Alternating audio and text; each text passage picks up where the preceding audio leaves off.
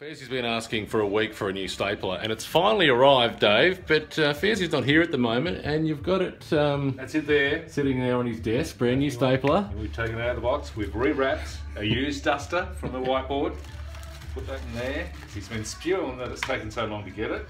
And his brand new stapler, well, I think we might just take that. Alright, here he comes. Oh, finally, Jules, our new stapler. Oh, get out of here, Fairsy. It's only taken about a week. I know. At least we got one. One day we'll find out where ours went. Sorry, I'm just busy working. I don't have time to look. What the? It's a funny looking stapler, Fairsy. What the? Oh, it's How do you use that?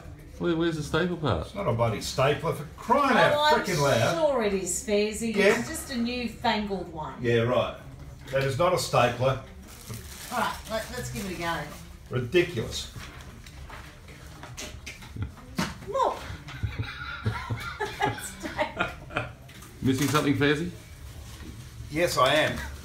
Thank you. About frickin' time. What are you doing? I am branding my stapler. So then no one, Your stapler? Fairsy, can make who actually ordered it? a mistake. Well, about time, a week later, woman. I ordered it a week ago. See? I can't help it if other people are incompetent. Look at that. No mistake now. What does that say, Leroy? Leroy's stapler. Oh, yeah. Good. All those years of education worked well for you, didn't they? Staplegate is officially over.